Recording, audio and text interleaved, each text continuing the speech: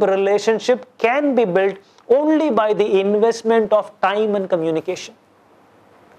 Without investment of time and communication, deep relationship cannot be built. Take it for granted. I have so much love for my daughter. I have so much love for my son. Chonniya, solla maata.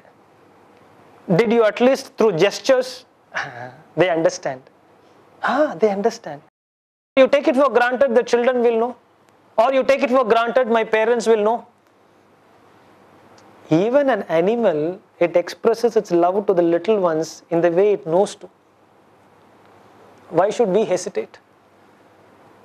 So let's keep expressing our love and keep building deep relationship by investing quality time and communication. When I mean quality time and communication, quality time away from technology. So holding the hands and walking.